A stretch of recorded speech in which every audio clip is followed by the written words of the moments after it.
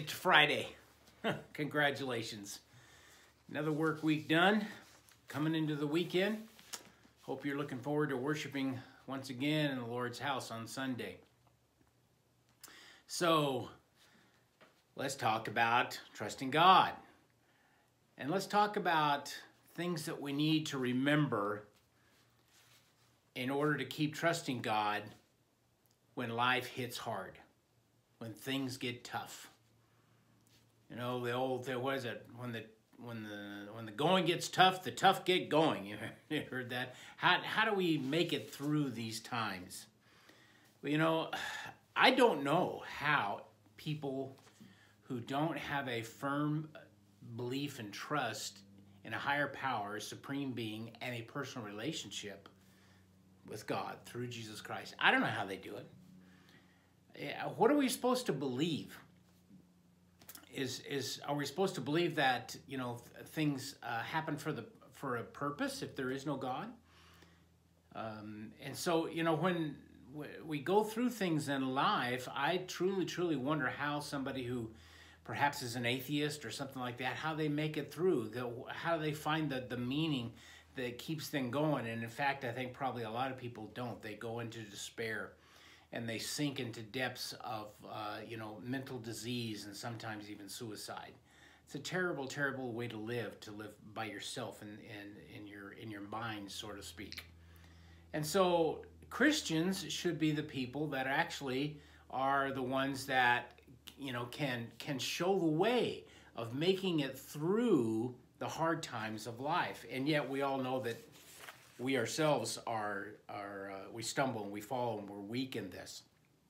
So I've got 4 things for you to think about that are based on Scripture that may help you through to trust God when you're in the middle of a trial in your life, okay? The first thought is, listen, know that nothing is by chance or luck. Now, you know, we use those words a lot. I do too. And it's, you know, it's just kind of like second nature. Oh, good luck or whatever. But we need to back up sometimes and remind ourselves as a child of God, there is nothing that will happen to me. There's nothing I will experience in this life that is truly, purely by chance or luck. There really isn't. If God is God and I have a relationship with Him, then He oversees all things in my life. And so when I'm going through a struggle, when I'm challenged by something, one of the first thoughts that I need to understand is, hey, this didn't happen just by chance. There's a reason behind it. And guess what? You don't have to know the reason. But knowing that there is one will get you along the way of allowing God to teach you what He wants you to learn. And that's the bottom line of just about everything. In the book of James, it says this, in the first chapter, 2nd verse, "My brethren, count it all joy when you fall into diverse temptations." All different kinds of temptations, trials, tests, whatever. It says, count it all. It doesn't matter what kind it is, whether it's something that somebody else has done to you to cause you a problem, or whether it's something that's just happened upon you out of the clear blue sky, so to speak, with no apparent reason, although we know there is, right? He says, count it all joy. Why? Because it's an opportunity. What does he mean? Verse 3, knowing this, that the trying or the testing of your faith works patience. And let patience have her perfect work, so that you may be perfect and entire, wanting nothing.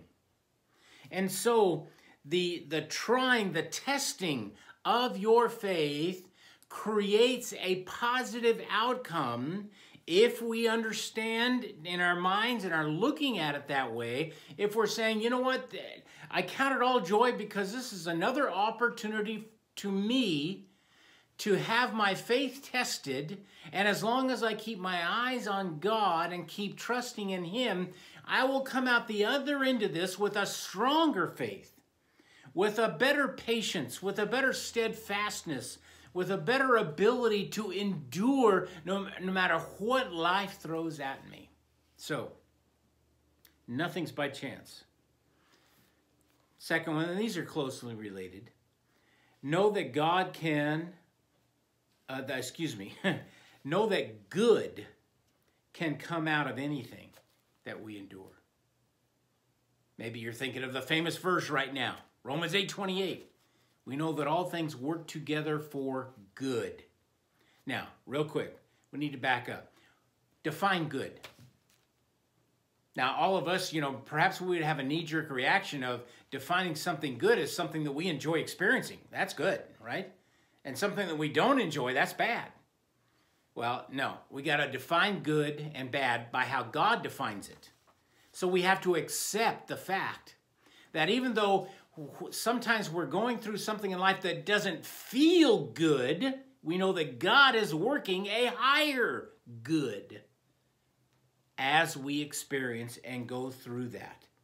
And so then anything that we experience, something good can come out of that and we can benefit from it. Third thing, know that you can become a much stronger person by letting God walk you through the trials of your life than the alternative of living life alone without, the conscious presence of God with you in your life. And so you can be a better person. God can shape you into a stronger person that can exude faith, trust, confidence, belief, and strength in your life by letting God take you by the hand and lead you through the challenges of life. And then finally, know that God will reward you for having gone through the tests that we all go through in this life and staying steadfast with Him and in Him. So as we live our lives and we build experience upon experience upon experience of going through hard times, but hanging on to the Lord's hand the whole time and finding the joy in our relationship in Him, regardless of the circumstances of our life, when we get to the end, when we get to the next life, God is going to reward you for that. But you need to hang on. You need to continuing on being steadfast for God, because He is always faithful to us. You want to trust God? Learn better when it's happening, when the trials are happening, to adjust your thinking and know that when you come out on the other end, you're going to be better off because of it. And every time you have that experience, you can come back to that for the next trial, the next test, the next challenge.